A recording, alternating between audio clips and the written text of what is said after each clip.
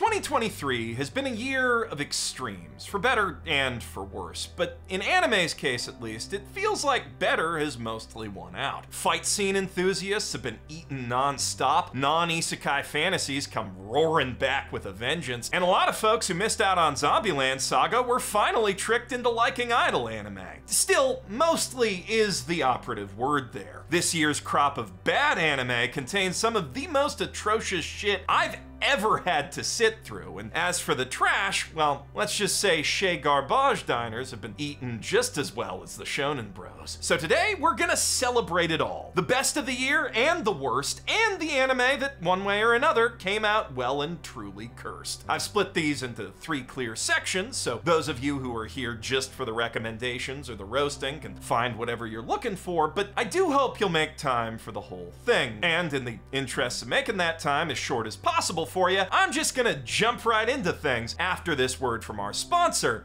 Opera GX. Howdy, fellow nerds. I'm Shuntoki Noya from the hit esports anime Protocol Rain, here to tell you why Opera GX is the best browser out there for gamers and otaku. What? You've never heard of me?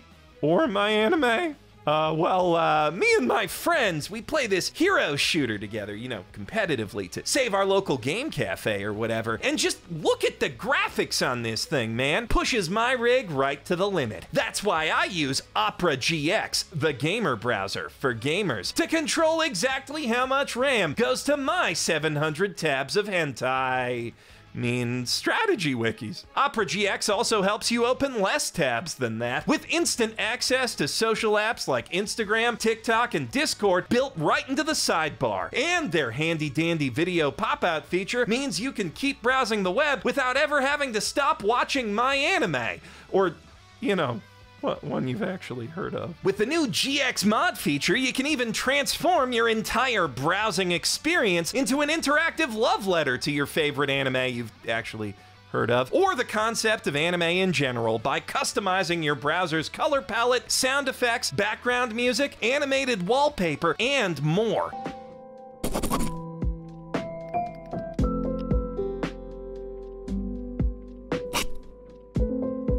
You can try that cozy anime mod for yourself or any one of the massive and ever-growing library of community-made mods and add-ons simply by visiting the GX store. And if you don't have Opera GX yet, their quick import tool makes jump and ship even simpler, letting you bring over your history, bookmarks, and cookies in just a few clicks. It's even compatible with every Google Chrome extension. So what are you waiting for? Click the link in the doobly-doo to download Opera GX and then, maybe use it to Google my anime, please? Now that was a great example of the kind of anime we won't be talking about tonight, because it's very mid, frankly, and we're here to celebrate the extremes, for better or for worse, or for other. And believe me, I'm as excited to get to those last two as you are. But first, I'm just as excited to tell you about the 11 best anime I watched in 2023. Why 11?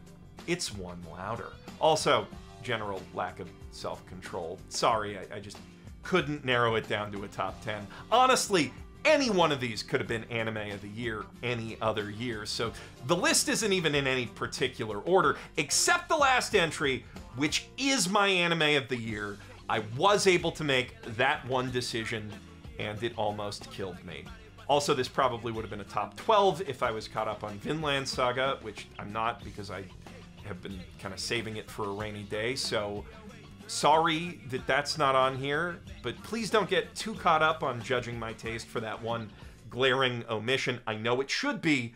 You should be judging me for what I did put on the list.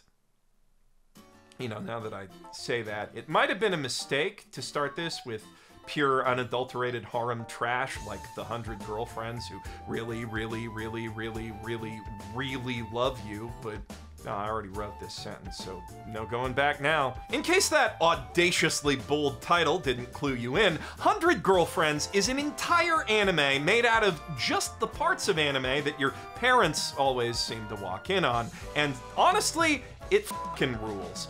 Via a strange quirk of destiny, and by destiny I mean the god of love got distracted while filling out his paperwork, Rentaro Aijo has been assigned 100 soulmates instead of the usual one.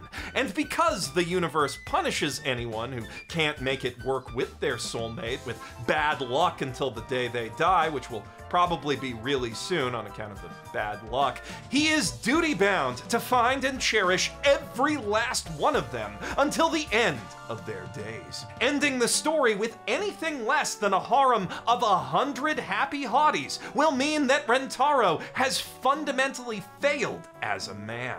Truly, no anime hero's quest has ever been more just or righteous. 違うよ。絶対に二人とも幸せにする。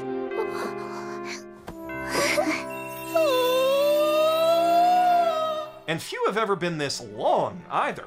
At its current rate of girlfriends per chapter, the series is presently on pace to hit a similar page count to shonen manga epics like Bleach and Naruto, which it honestly kinda needs to do the premise it's promised properly. It would be one thing to just throw 100 random, cute, and marketable character designs into a couple hundred chapters of rent-a-girlfriend grade pandering and call it a day, but 100 Girlfriends aims to give each and every one of those girlfriends both unique depth as individual characters and fun, interesting chemistry, not just with Rentaro, but also each other. Sometimes a lot of chemistry. Put girls making out right there, thank you. And it does it all without ever feeling like any one of them is being neglected by the plot or their man, because it doesn't matter how believably really lovable all these waifus are if it's not equally believable that they would all really love Rentaro back. Luckily, it is, because he's undeniably and unflappably the greatest boyfriend to ever exist, or not exist, as the case may be. He is a drawing. I'm sorry to shatter the illusion for you. The whole thing is just an incredible flex of character design and writing skill, elevated by an adaptation every bit as inventive and hilariously anarchic as Bocchi the Rocks. Only a coward would deny 100 Girlfriends as the anime of the year contender that it absolutely is. Speaking of Bocchi, the director who gave us her hilarious anime last year put out a new masterpiece, this one that hopefully I won't have to spend nearly as long justifying, especially since I already put out a whole video on the second channel explaining why I thought Frieren Beyond Journey's End could be the anime of the year, solely based on my experience with the manga. I'm happy to report my experience with the anime has been just as great. If you're craving a proper, non-Portal fantasy story that'll truly transport you to another realm that has zero basis in RPG mechanics, it's been a long time, but we are eating good this season. Though it does play with RPG story tropes, to be fair. As the title suggests, this is a journey beyond the end of your typical Dragon Quest narrative, following the 1,000-year-old elf mage of the Demon King defeating heroes party 100 years after the fact, as she embarks on a new 10-year quest to retrace their journey to the Demon King's castle and reconnect with memories of that paltry 1/100th of her lifespan that somehow changed everything about her along the way. 人間の寿命は短いって分かっていたのに、なんでもっと知ろうと思わなかったんだろう。 She's followed and assisted in this quest by two younger adventurers, haughty genius mage apprentice Fern and Stark the cowardly dragon slayer, who slowly grow from innocent kids to awkward adolescents to capable and confident adults as the years and miles on the long road north go by. Frieren is an undeniably epic and immersive work of fantasy that sucks the viewer into its world of magic and wonder with lively animation and intoxicating music. But as far as it can take us from our own world, it still manages to hit incredibly close to home, with well-observed portrayals of day-to-day life in slices and in time-lapse, and a rich exploration of the human condition, a topic it highlights through contrast by focusing on characters like Frieren and other darker things with distinctly inhuman perspectives.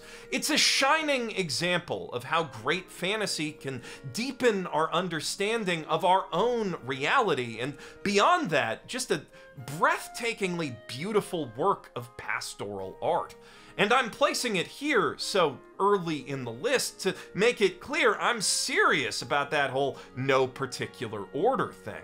Any one of these could have capped this list off under slightly different circumstances. Under slightly different circumstances, Heavenly Delusion probably would have topped a lot of people's lists, specifically circumstances in which Disney gave even literally a single tweet's worth of a shit about promoting it or any of their other anime, which they have a surprisingly great lineup of, actually, from indie gems like the sorta sequel to Tatami Galaxy to Shonen Jump blockbusters like Bleach and Undead Unluck.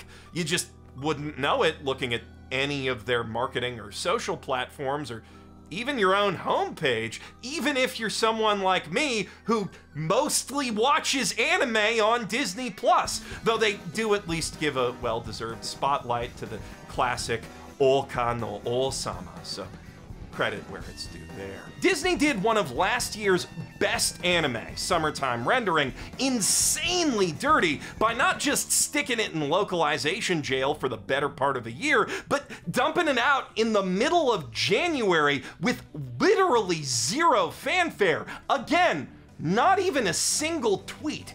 And while they did at least have the sense to simulcast Heavenly Delusion, thus allowing people who are, watching it while it's airing to watch it while it's airing and talk about it while it's airing, they ended up doing it just as dirty by tossing out the English title that fans of the manga were already using to rebrand it as Tengoku Daimakyo, which, if it's not obvious what's wrong with that title, just ask yourself, would we still be talking about Shingeki no Kyojin in 2023 if Crunchyroll had tried to sell us Shingeki no Kyojin in 2013 instead of Attack on Titan or the superior Yotena Onslaught? I know that's an extreme example, not every anime can pull that kind of mainstream clout, but I don't say this lightly.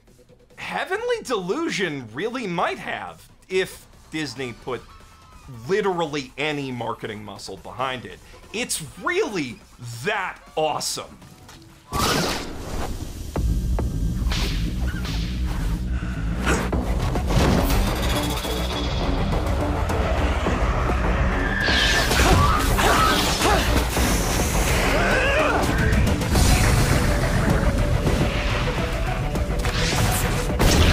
Mixing self-evidently top-tier animated action with heady transhumanist philosophical themes and a genuinely clever post-apocalyptic mystery that I'm loath to spoil, Tengoku Delusion is at once a somber thinking man's anime and a fucking awesome late-night cavalcade of cartoon blood and tits and shit. One of them condensed, self-contained, certified cool anime like Akira, Cowboy Bebop, Ghost in the Shell, or Vampire Hunter D Bloodlust that people who remember what a VHS is are constantly complaining don't get made anymore. Turns out they do get made anymore. Disney's just been holding out on us. Though not quite as hard as they held out with Summertime Rendering, which is one of the best mystery anime of any kind I've ever seen in my life, and that's all I'm gonna say about that. You can see for yourself what makes it so darn good with the free month of Disney Plus you're gonna get to check out Heavenly Daimakyo. Speaking of shows you should go into blind though, Oshi no Ko became the year's first new frontrunner for anime of it by coming out swinging with a feature-length roller coaster ride of a premiere, culminating in the mother of all rug pulls, which I will have to spoil at least vaguely to talk about the show like at all, so skip to the next section if you haven't seen it and missed all my very good videos about it.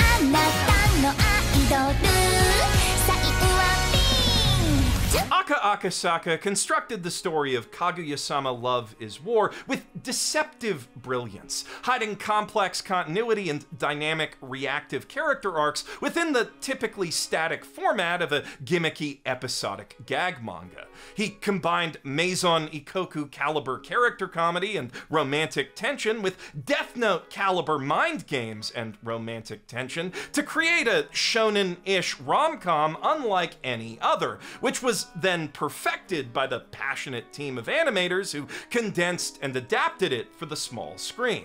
With Oshino Ko, he's done it once again, giving us a brilliant, subtly supernatural slice of pop idol life dramedy wrapped around a Death Note adjacent edgy smart boy Machiavellian revenge thriller, wrapped around a good old-fashioned murder mystery, wrapped around a fascinating post-mortem character study of the star of the different subtly supernatural slice of pop idol life dramedy that we thought we were gonna watch prior to the aforementioned rug pull.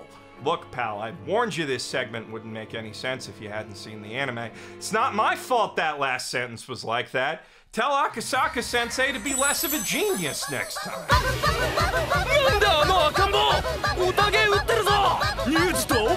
The brilliance of his character writing is on especially strong display here, with each one of the half-dozen and counting principal cast members feeling convincingly like the protagonists of their own stories, all of which intersect in the seedy underbelly of Japan's brutal and exploitative entertainment industry as Aqua and Ruby navigate their way through it. A setting that, like all topics Akasaka touches, is impeccably researched and authentically portrayed, and you know, I already said all this in a big long video essay this summer, the length of which alone is a testament to how much I love this anime. And it's a testament to how absolutely insane this year was that it's not in the top spot.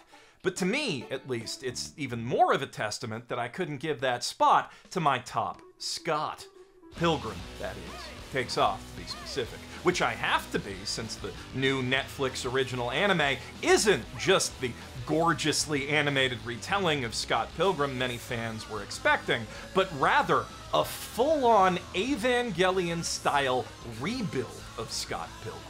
A chance for the original creator to re-examine and reinterpret his characters and core themes to bring the story to a more mature, emotionally fulfilling conclusion than he was capable of writing way back then. One which aims to complement, celebrate, and enhance the original comic and film, and pixel art beat 'em up, rather than contradict or replace any of them. But that's not all it is. It's also Scott Pilgrim 2, The New Batch, Twin Pilgrims, a limited event series on Showtime. And a little bit Pilgrims 12. If I wanted to be cute and also accurate, I could also call the series Lucas Lee's Pro Skater, Sex Bob-omb Mongolian Chop Squad, Gideon Graves Gets It Together, and a ton of other incredible things I never knew I needed as either a Scott Pilgrim or anime fan, which the mad geniuses at Science Saru have Voltron together in perfectly animated time with an incredible and eclectic indie punk chiptune soundtrack to form what I can only describe as the Fooly Cooly follow-up we never got. As for the ones we did get, stay tuned for the worst and most cursed. Of course, it would have been awesome to see the story I love so much from the comics properly animated, but I can always reread those comics for that story. They are very good comics, and now, when I do, my enjoyment of them is only amplified by the new perspectives this version provides on their world and characters. And on top of enhancing my enjoyment of the very good and fun comics and movie and pixel art beat-em-up, now I get to watch Roxy Richter Inception fight Ramona through a paprikascape of action movie references before making out with Kim Pine. I'm so happy to be alive right now. If these entries were in any particular order, Scott Pilgrim Takes Off would probably be second or third from the top, but even then, it'd only be a hair's breadth ahead of the competition. I can't even say for sure it's the best gamer anime this year, because Shangri-La Frontier is here to expose every VR MMO anime before it, VR or otherwise, for the hack noob frauds they all are. Well, okay, that's not entirely fair, or fair at all, really. Overlord's still great, so's Bofuri, Log Horizon, Ixion Saga DT. Hell, just this season, Netflix dropped Good Night World, and that absolutely rules with its EVE Online-inspired player politics and psychological horror elements. But that's the thing. All of those anime need something beyond the game itself to hold our interest in their stories. Most gamers have long since come to accept that non-interactive media will just never be able to capture the feeling of fighting a truly great boss in a god-tier game like Sekiro with your own two thumbs. The tension and drama inherent to those kinds of challenges is something that you need to play to really feel, or so we thought. Shangri-La Frontier proves we all just gave up on that too soon. There's no death game to distract us here, no effort to artificially inflate the drama by adding flimsy real-world stakes, just the alluring, extremely specific science fiction fantasy of getting good at a theoretical perfect future game. The full dive enabled AI-driven Elden Ring of Warcraft killers, with nothing but your pride as a gamer on the line.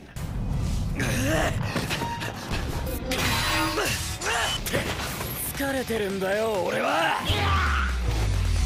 だからさっさと初見クリアして寝る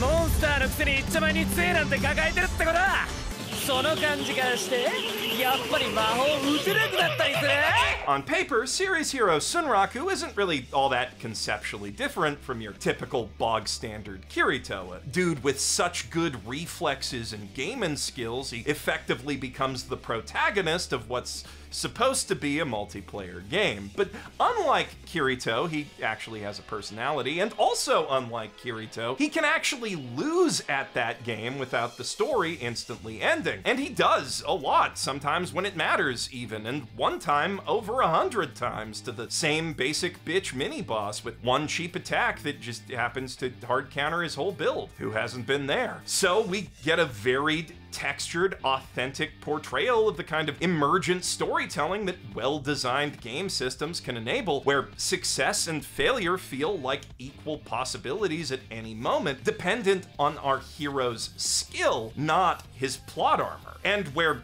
SAO ruined the illusion of its massively multiplayer setting by treating everyone outside Kirito's friend list, and most people on it, honestly, like NPCs, SLF takes pains to fill its world with vibrant, memorable, self-motivated characters, each playing the game their own way. So no matter what kind of gamer you are, be it a lorehound, a Pokemon collector, or a sexy player-killing Dami-mommy, you'll find your playstyle represented by someone in SLF's sprawling, hyper-advanced virtual world. Out of all the gamer anime I've seen, or gamer manga I've read for that matter, since I'm already 9 volumes deep on Bookwalker, nothing else gets it quite like Shangri-La Frontier.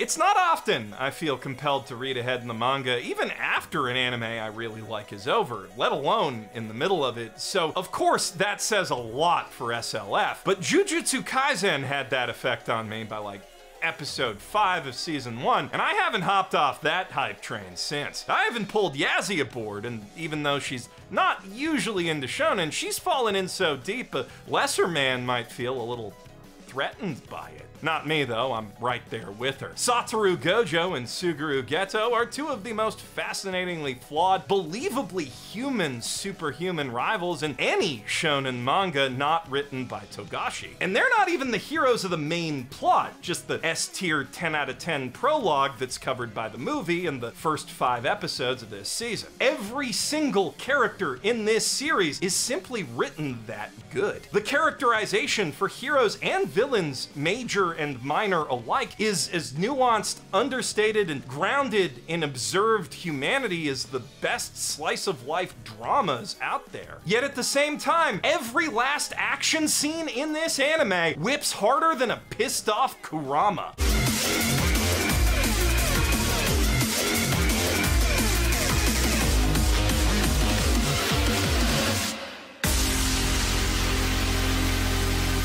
And for as much effort as Gege Akutami clearly put into developing these characters and making them empathetic and likable, he's also clearly not afraid to put his babies through the ringer when the story calls for real life or death consequences. Or just when he feels like it, because he's kind of a jerk like that. But those unpredictable jerk-like tendencies are exactly what makes the Shibuya arc, which was current in the manga when I first binged it in 3 days flat, the hardest hitting, most memorable series of shonen street brawls you'll see anywhere outside York New City. So, needless to say, it's been quite exciting for me to finally see all of that animated, doubly so considering how exciting all that animation is. MAPPA's outsourcing heavy production process may be hell to work under, but it does mean that each episode director and animator gets to put their own distinct cinematic, often horny stamp on the manga's many iconic moments, giving the animation a Gurren Lagann-esque experimental energy that makes each new fight and episode a delightful surprise, even when you've read ahead. Though the aforementioned emotional depth of the dialogue also helps quite a bit with that. This is one of those stories that only gets better on repeat viewings when you know what all the characters are really thinking and plotting and can dive deeper into their psychology,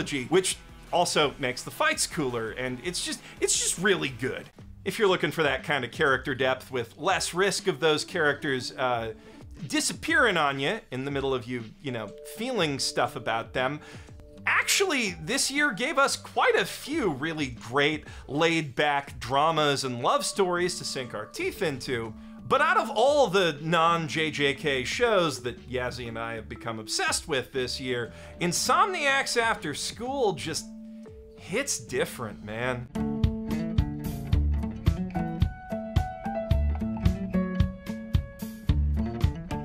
A tale of two teens whose vastly different life circumstances have nonetheless led them to pretty much the same shitty place. Tangled in sweat-soaked sheets at 6 a.m., staring at the ceiling, trying and failing not to count the minutes till the sun comes up again.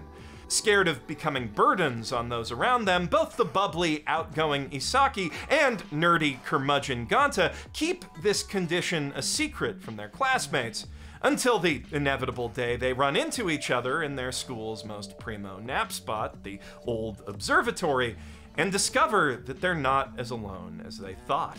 Suddenly, the interminable void between dawn and daybreak is the time they most look forward to, and the observatory becomes their secret oasis from the light of day. Eventually, the school finds out, of course, but that just means they need to start the old astronomy club back up, which fuels a slow-growing passion for nature photography in Ganta, and gives them both a good excuse to wander around after curfew, giving us, in turn, a great excuse to soak in some soothing Inaka after-hours vibes as we get to know them, their friends and family, and the cozy small town they all call home.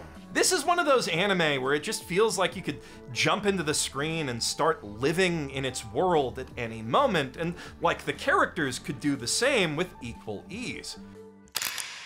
Which is pretty much my favorite kind of anime, and amazingly, it's not the only one like that this year. With similarly obsessive attention to detail, Overtake brings the medium-stakes world of Formula 4 racing, F1's lesser-known amateur little cousin, to life, which is honestly a much better setting for a story than F1, biopics like Rush notwithstanding, for the same reason that high school sports are generally a better basis for manga and anime than the pro leagues. It's, you know, a little hard to sell a guy as a compelling underdog when he's only got slightly less millions of dollars behind him than the other, more successful guy.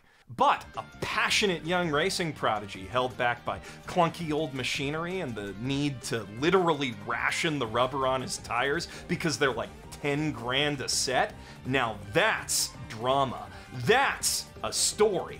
And that's exactly what burned-out photojournalist Koya Madoka thinks he's found after a chance encounter with the scrappy father-son mechanic team at Komaki Motors and their struggling underdog racer, Haruka Asahina.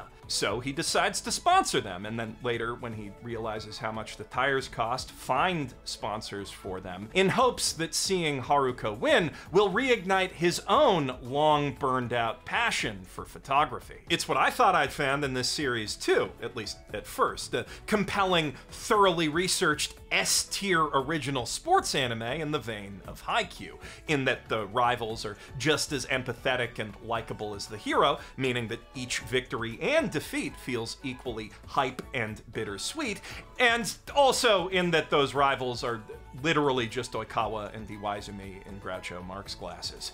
さつきくん、今日も頑張ってグランドスタンドで見てるね。いつも応援ありがとう。今日もみんなのために頑張るよ、子猫ちゃん。It certainly delivers on the hype part of the equation. Aoki, who might low-key be my favorite anime director, uses dynamic camera work and crunchy, authentic sound design to put you right in the heart of the racing action, and it just never stops being exciting. But as the characters, racers, and supporters alike reveal more about their lives away from the track, what drives them and what holds them back, if you know your sports anime, you'll soon come to realize this isn't an S-tier series like Haikyuu after all. It's triple S-tier, like ping pong. A story where the sport serves mostly as a catalyst for a rich exploration of obsession, ego, imposter syndrome, survivor's guilt, and other essential aspects of the human condition. A story about what it really means and really takes to bet your entire life on a talent that could fail you at any moment, be it a sport or a creative hobby. If you crave maturity and depth in your anime, you don't want to miss out on Overtake. And you really don't want to miss out on Pluto. Naoki Urasawa is almost undebatably the greatest living mangaka. If there's any significant flaw in his work, it's only that he's too good at drawing to realistically adapt. Like Berserk's Kentaro Miura, his art is just so intricate and detailed that animating it is just impractical. Since 1994, Urasawa's had 5 different mangas serialized in bi-weekly or weekly seinen magazines, 4 of which are widely held among the greatest manga of all time. And the 5th one, Asadora, probably will be too once it's finished. Yet, for as widely acclaimed as these manga are, it took over a decade for the first of them, Monster, to get its adaptation. And in the 19 long years since, that 74-episode behemoth of an anime has been the only one, for admittedly good reason. In the overworked, understaffed anime industry of today, the only way to really match that level of consistent quality would be to make your anime a movie. But Urasawa's stories are all very long and complex, so that format just doesn't really work for them. If only there were some way to release, say, 8 films all at once, perhaps via the internet? Enter Netflix with a giant cartoon sack of money. Get to safety! No, Adam, what are you doing? What is that? Stay behind me, Udon!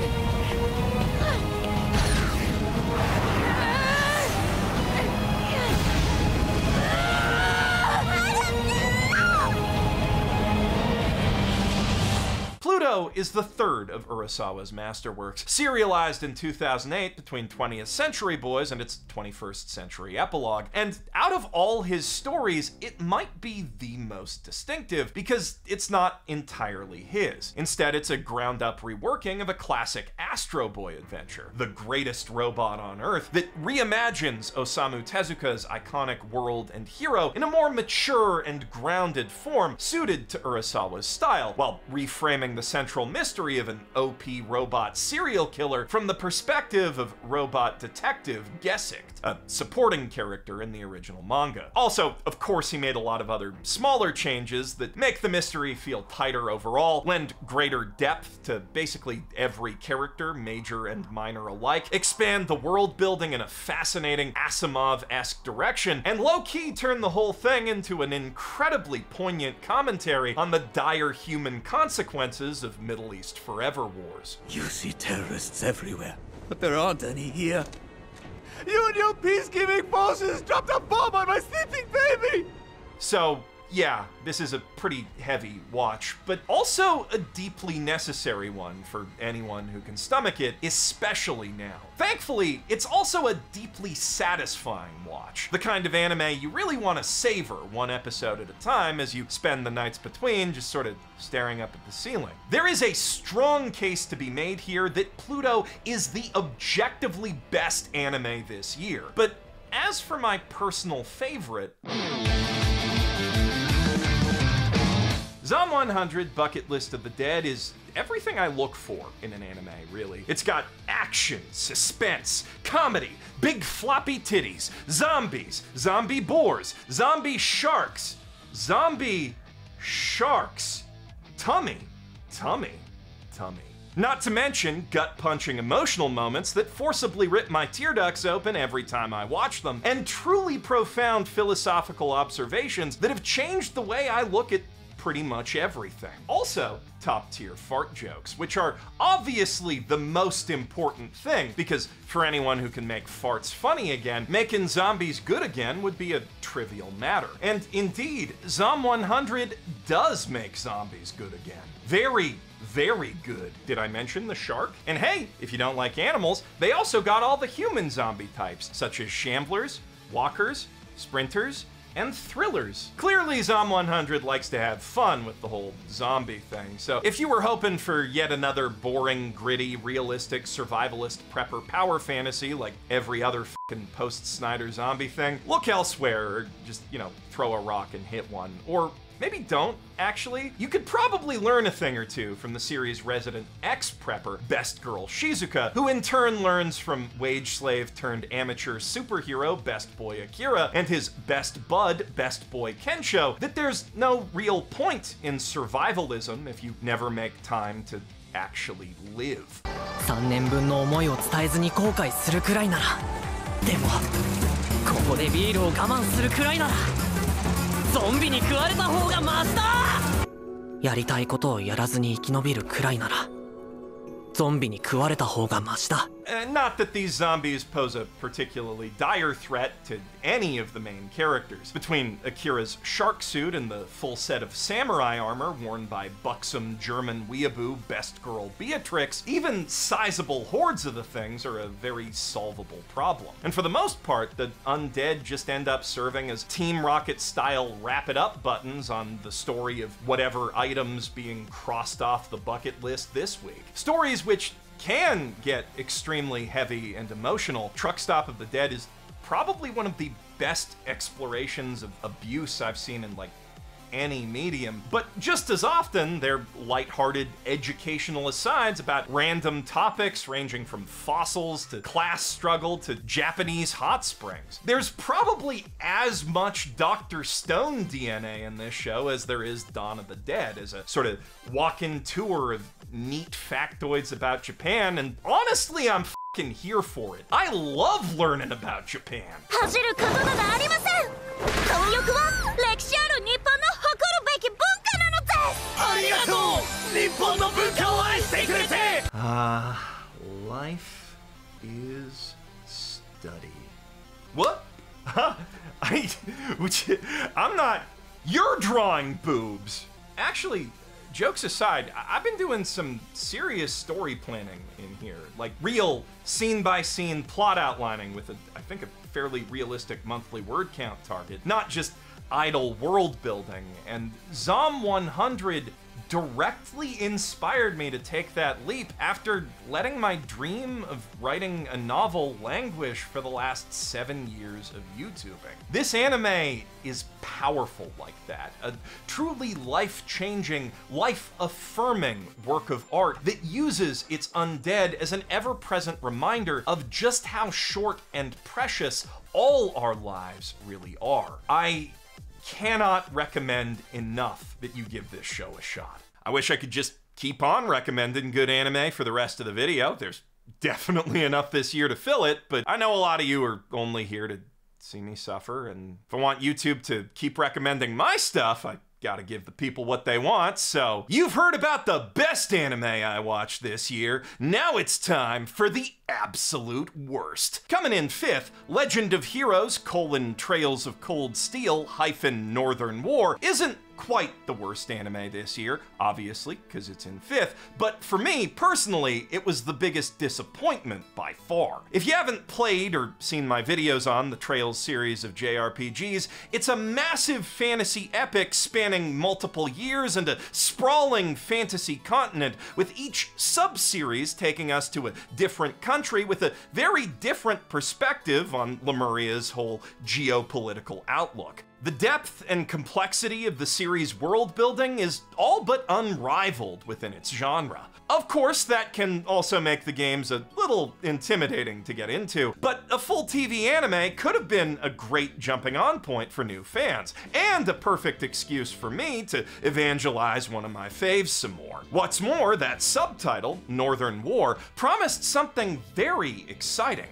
A brand new side story exploring a corner of Zemuria the games have never reached. North Ambria, the home country of several key characters throughout the series, and the legendarily fierce Northern Jaeger Mercenary Corps, who've come up quite a bit in past games. Meaning, even if the anime failed to grab many new fans, the existing ones would at least have some meaty new lore to chew on. So what could possibly go wrong?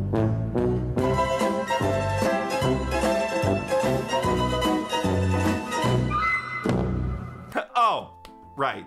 The anime industry. Of course, visuals aren't the be-all and end-all, especially not for fans of a game series that started out looking like this in 2004, but unfortunately, the story's also kind of like 70% complete garbage, 90% if you don't count the new lore. There are some interesting ideas and plot points sprinkled in, especially toward the end, like a big coup d'etat that complicates the titular war, and the characters do have their moments, even if their backstories are kind of one note and their designs are,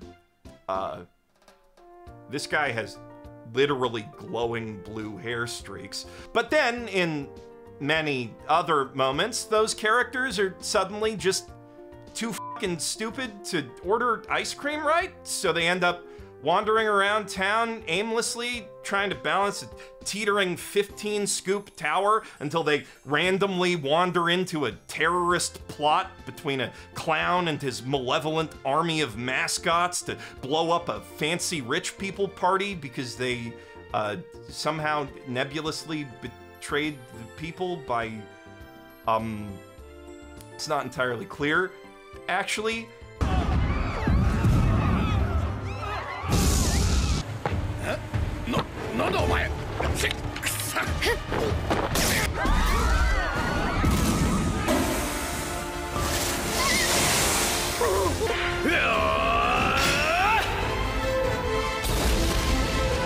Then they wrestle.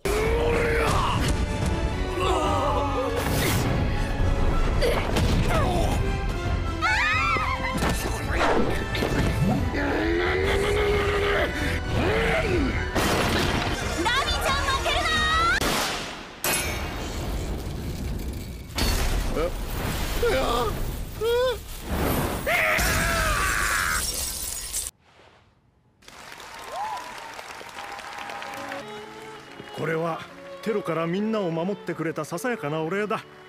いやー、ありがとう。So yeah, it's just fundamentally not a very good TV show. And I know that's not gonna stop a lot of Trail fans out there from watching it for the lore. Sure didn't stop me. I had to, it's canon. But be forewarned, you will suffer for the few measly scraps this show throws your way. That said, if you're in the market for some exposition dumping, boy, do I ever have the anime for you. Summoned to Another World for a second time is a rare innovator in the isekai space, a bold experiment in narrative structure that asks what would happen if all the stuff in an isekai story already happened. So instead of watching it happen, we get to listen to a bunch of people talk about it years after the fact for literally hours, all while following a much less interesting story about one of Protag-kun's old pals doing a conspiracy to start the demon-human war back up because he put on some magic jewelry that turned him crazy and evil. Not that that conspiracy actually goes anywhere, because naturally Protag-kun's already friends with all the leaders of every country in the whole world, except the ones who are hot women. They're all in love with him, of course. So all he's got to do is, like, go around to all their houses and be like, hey, maybe let's not do war? And then they're all like, oh yeah, okay, no war. And then, hey, no war. Bro, someone call the UN. We gotta tell them about this. Also on the way, he runs into other less geopolitically influential ladies from his past, and also new ones who are also in love with him, also of course. He's even got a permanent camping spot reserved atop Mount Tsundere. And, in a fun twist, we get to watch Protag-kun easily kick everyone's asses with all the overpowered abilities he got from having beat the game already, which is, you know, just such a refreshing change of pace from watching your typical generic Protag-kun easily kick everyone's asses with all the overpowered abilities he got from God turning cheats on. Now, all this might lead you to wonder how such an innovative isekai could end up on a list like this, but frankly, this one might be too groundbreaking for its own good. I fear the world just isn't ready for this level of subversive sophistication in its anime. Why the f you lying? Why you always lying? Good question. The answer? To set up this segue. Liar Liar is a 1997 Hollywood comedy starring Jim Carrey as Fletcher Reed, a filthy lion lawyer who... Wait, sorry, my mistake.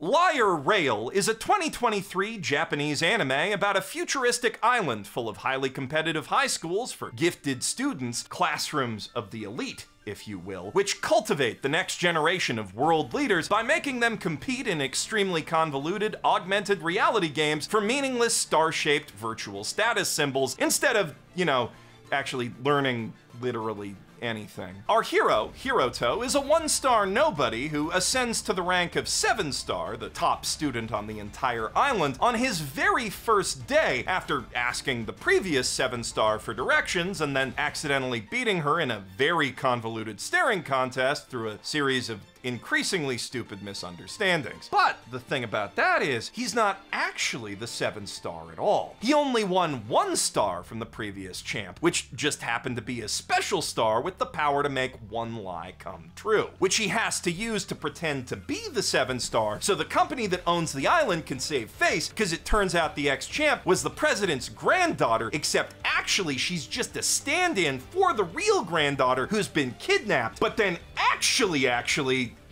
you know what?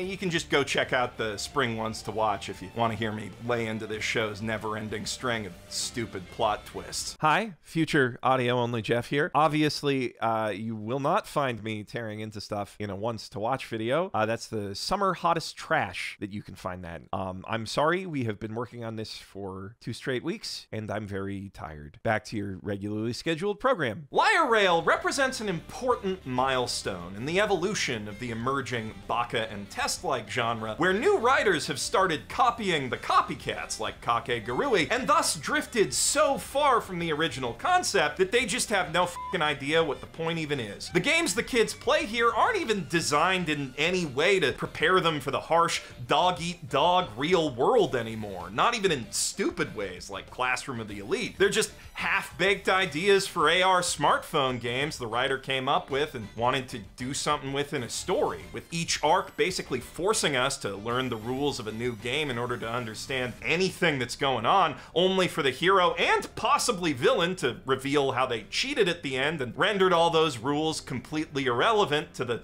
actual conclusion of the story. Then we never see that game again, and it's time for a new exposition dump about the next set of rules that also won't matter in a week or two. Yeah, I honestly don't think this anime could be less satisfying to watch if it tried, though at least it is sometimes stupid enough to get a sarcastic laugh or two out of me, which is more than the rest of these things made me feel. In second place, we find my second biggest disappointment of the year, Fooly Cooly Grunge, which came as a serious surprise to me because I genuinely believed that my expectations for the Fooly Cooly sequels were as low as they could physically go. We all saw that trailer. I mean, nobody was expecting great things from the CG animation in this thing. But even then, man, I did not think the parts they weren't showing in the trailer would be this hilariously inept. To be clear, it's not all bad. Some of it's pretty good even. There are a few moments where a talented animator swings for the fences and totally hits with a gorgeous Sakuga shot or two, or some experimental blend of trippy visuals and music that actually hits in a similar way to the original OVA. But even when that happens, chances are good the music's been recycled from that OVA, and any good animation you see will end up being recycled in this one like 2 to 3 times over, thanks to the series' gimmicky triple protagonist story structure. And to be clearer, most of it is bad. Very, very bad. We're talking JRPG cutscene level animation where characters just stand or sit around flapping their lips for what feels like days on end. They also do that thing where they put 2D characters next to the 3D ones because there's literally only 30 total models in this entire 90-minute show, and the clash of styles that results is somehow even more jarring than when X-Arm did that. That's just embarrassing. The show is also just criminally unfunny. Like, for some reason, they decided that now the head lump things that turn into robots and other stuff can't just be knocked off Not Naota's head anymore. Now, Haruka's gotta literally jerk it off first.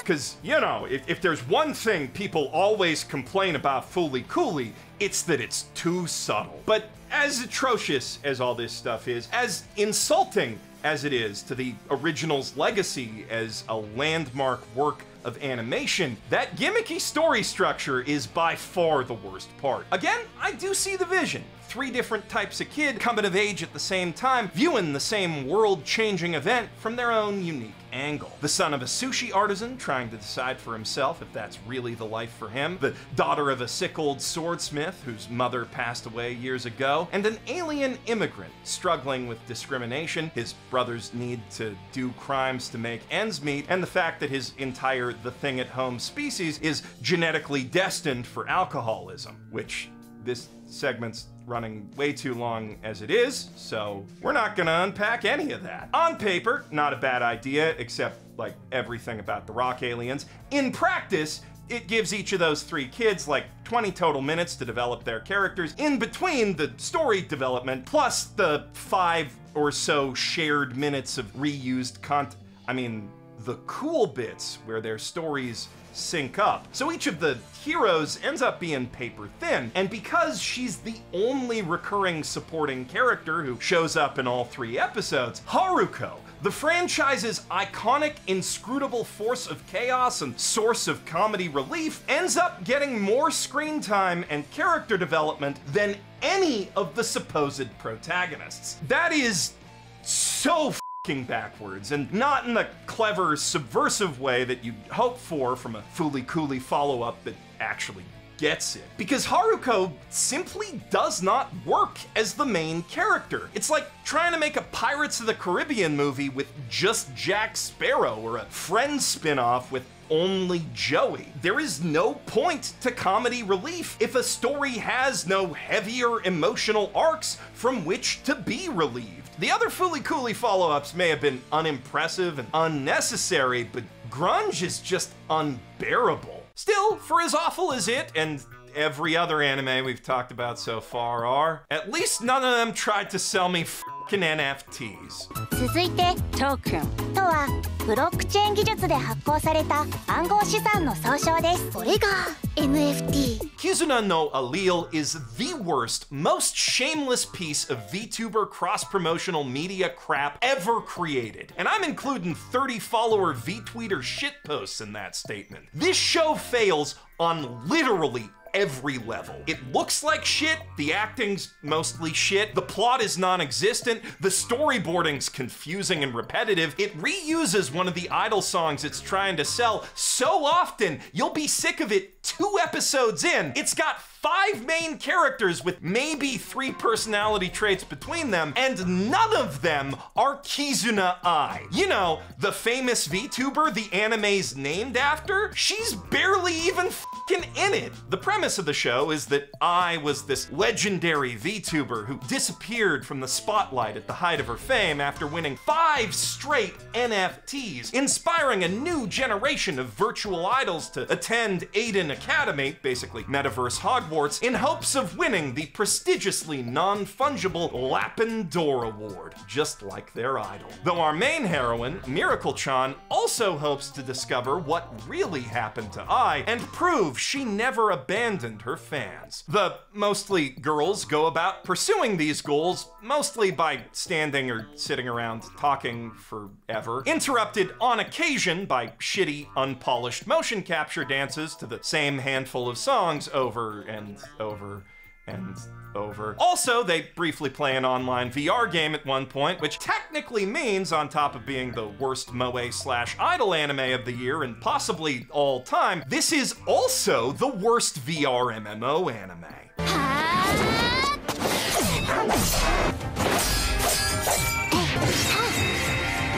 There are few anime I'd call truly vile, but Kizunape no Allele is certainly one of them. It's ugly, stupid, excruciatingly boring, and worst of all, cynical beyond measure. There is not a single morsel of joy to be found in this thing, not even the ironic kind. If you're looking for that, well, that's why cursed anime get their own category now. Though, I'm sorry, I did trick you a little. The first entry in that category is just unironically good. Mushoku Tensei 2 could have easily been on my best of year list. It would have been, in fact, if I hadn't thought of this ingenious scheme to sneak a top 12th entry onto the cursed list. But that doesn't mean it doesn't belong here. From a mainstream perspective, this anime's as cursed as it gets. You cannot post a single positive thing about jobless reincarnation in public without someone popping in to point out the protagonist is a gross 30-something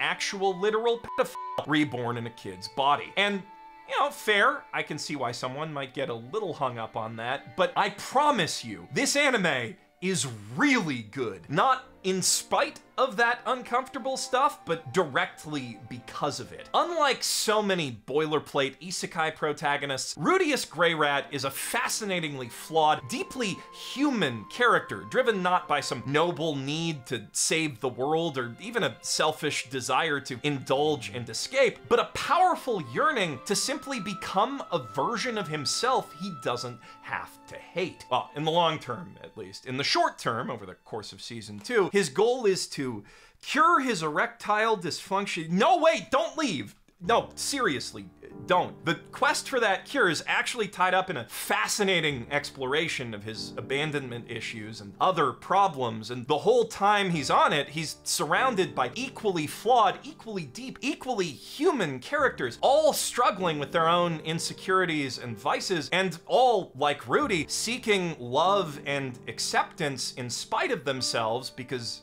that's what humans do. Mushoku Tensei is honest and raw and absolutely bursting with life in a way that only the very best literature, fantasy or otherwise, can even hold a candle to. If you're picking up what Freeren's putting down and want more like it, outside of Spice and Wolf and Ascendance of a Bookworm, you will not find anything closer than this. Mushoku Tensei is as worth its deeply uncomfortable price of admission as Made in Abyss. And it carries the same curse as Made in Abyss, where it desperately makes you want to talk about it, but every time you do, you summon at least one K-pop stan. Though that is arguably better than the curse on Kamikatsu, working for God in a godless world, where every time you try to tell someone that the show's pretty good, actually, they just look at you like you have an anime head on a real human body. Which,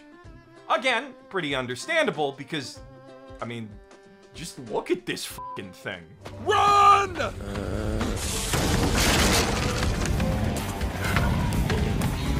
If you missed my coverage of Gibiate and X-Arm, it is entirely possible that you've never seen a more obviously bad, hideous anime in your entire life. And I'm not gonna tell you looks are deceiving here. It is bad. Aggressively, hilariously, eye-searingly so. That's not good. But that doesn't mean it can't also be good. In fact, Kamikatsu is the very best there is at being terrible on purpose.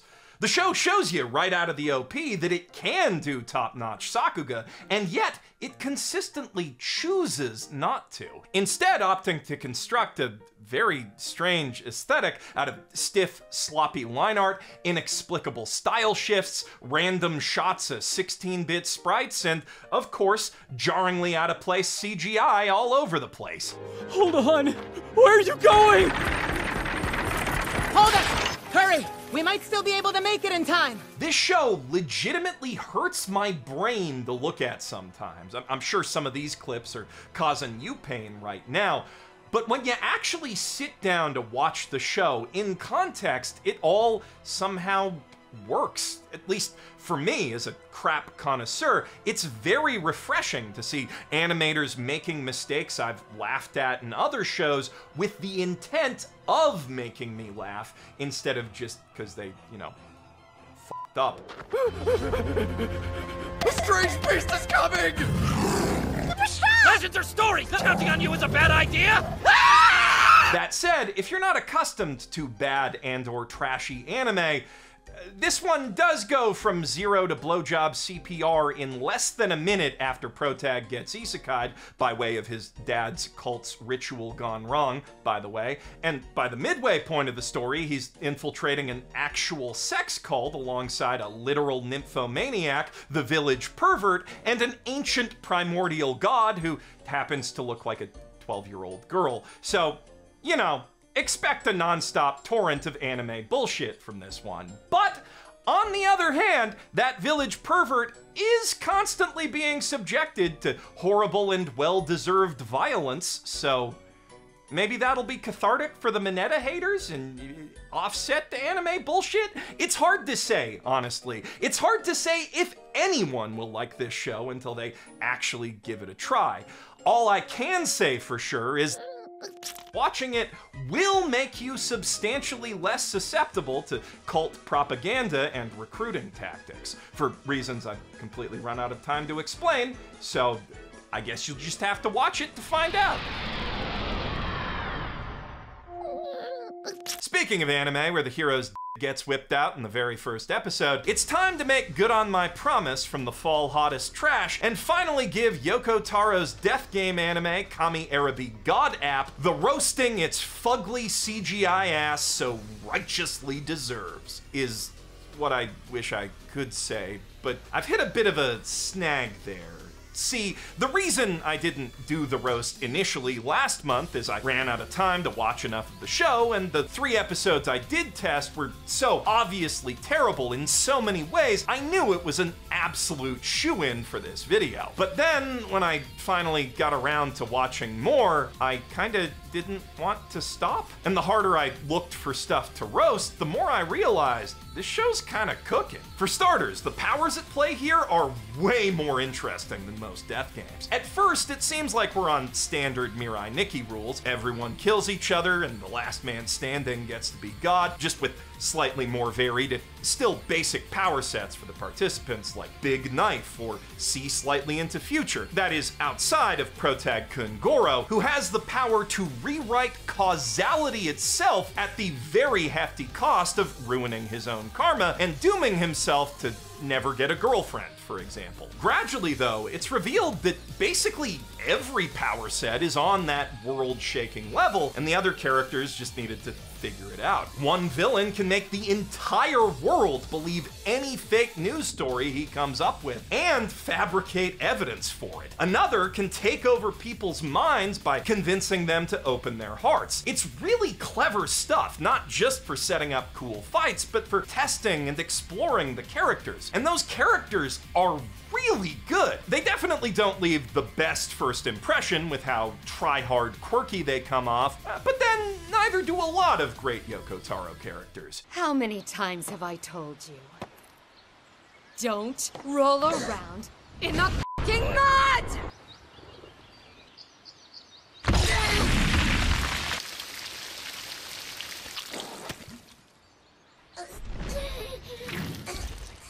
And while Taro didn't actually write the dialogue, the screenwriter who took over for him, the Kaku City Actors creator Jin, is no slouch in that department. So everyone really grew on me the more time I spent with them. Over time, even my complaints about the CG started to fade. I mean, part of that was definitely that I just watched Fooly Cooly Grunge. An SD Gundam Force would look good next to that. But weird hands and limb proportions aside, the main character models are actually pretty well designed, especially in the faces, and they animate with a lot of personality. Not to mention the show's overall direction is incredibly stylish. Of course, it's only the mains who are modeled that well. The background characters are literally faceless gray blobs, which makes everyone who's actually part of the death game stand out like a destructible rock in DBZ, but the show doesn't really need to keep the god candidate's identity secret to maintain tension. Not when the plot that Jin and Taro have cooked up has way wilder surprises in store. Like when Goro's favorite idol accidentally finds the porn on his PS3, and then the star of that porn pops out of the TV to ask them all for a favor.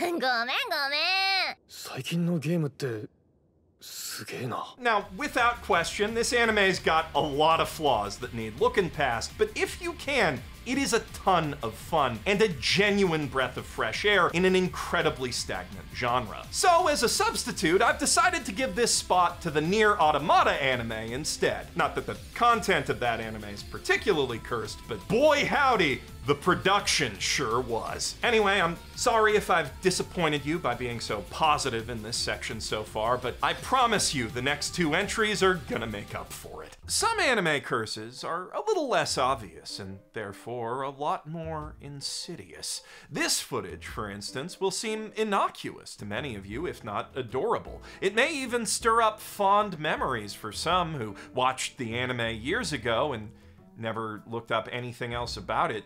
But those who know about the manga will react almost certainly with pure revulsion, because they also know about the plot twist right after the anime ends, where it turns out this was a romance all along, and they were the love interests. Obviously, that was a bit of a shock for anyone who was emotionally invested in the whole heartwarming found family thing the anime had going on. But the new fall anime, A Girl and Her Guard Dog, has figured out the perfect solution to Usagi Drop's biggest problem. You take all that wholesome crap, throw it out the window, and quadruple down on the smut. The series follows Isaku, orphan granddaughter of a Yakuza Don, and Keiya, young Yakuza thug who's been assigned to protect her by the Don, and promised long ago that he'd become her, quote, mommy and her daddy, even her big brother, and anything else she wishes. In the present day, against her wishes, he's temporarily added Stalker to that list, using his crime connections to pull a reverse 21 Jump Street and infiltrate her new high school to prevent her from talking to boys. The anime calls his behavior a little overprotective. Personally, I'd call it a little psychotic. ケイヤ。なんとか言えよ。勝手に入ってきてんじゃねえよ。 But then, of course, he's really hot, or, you know, he would be if the art was less janky, so that psycho behavior is by no means a deal breaker. Low-key, she's a little into it, even. I mean, obviously, this is 50 Shades adjacent girl trash we're talking about here. The only reason she says no to anything to begin with is the target audience thinks it's hotter if he has to convince you a little. But, of course, that means there's no real conflict driving the story at all, just a flimsy illusion of romantic tension. So, as a substitute, they gotta do things like have rival Yakuza thugs show up to kidnap her, sparking off a big, crazy car chase scene. And by big, crazy car chase scene, I mean...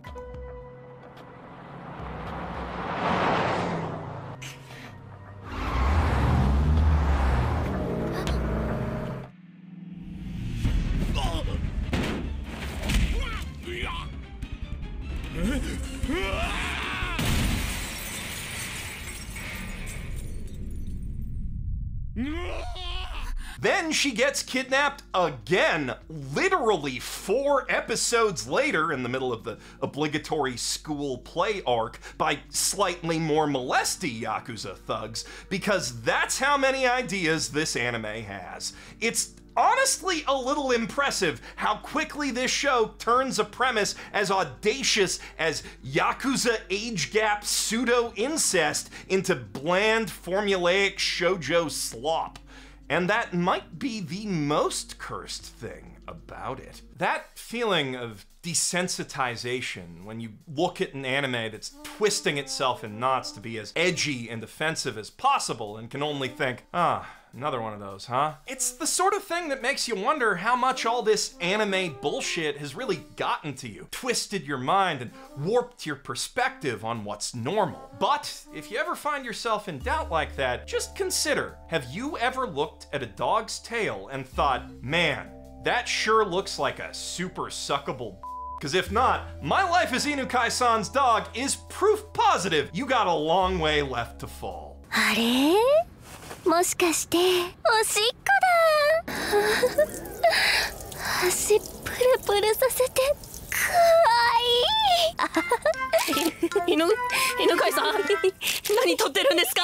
Inukai-san's dog is built around one very simple question. What if you got turned into a dog somehow and were then adopted by your crush, and then your crush turned out to be a sick zoophile freak, and in a shocking coincidence, so are all her hot friends? It's not a very good question to base a story on, kinda answers itself the second you ask it, really. But then, just going out on a limb here, I doubt this show's target audience cares all that much about the plot. Though, considering the show looks like warmed over dog shit, anyone coming for the plot probably won't leave all that satisfied either. Now, if you're watching on YouTube rather than Patreon, you may have to take my word for it that there's some very bad art and animation behind all these adorable animals. There's just not a lot of this show that YouTube will let me show you. Not that you'd want to see it anyway, unless maybe you're very drunk with some friends you're very comfortable with, because I won't mince words here. This is the don't watch an anime called Boku of bestiality. If you're curious to know more about the very cursed specifics of its plot, though, Yazzie dropped a little roast of the manga over on her channel a while back that I'd encourage you to check out when we're done here, which is now,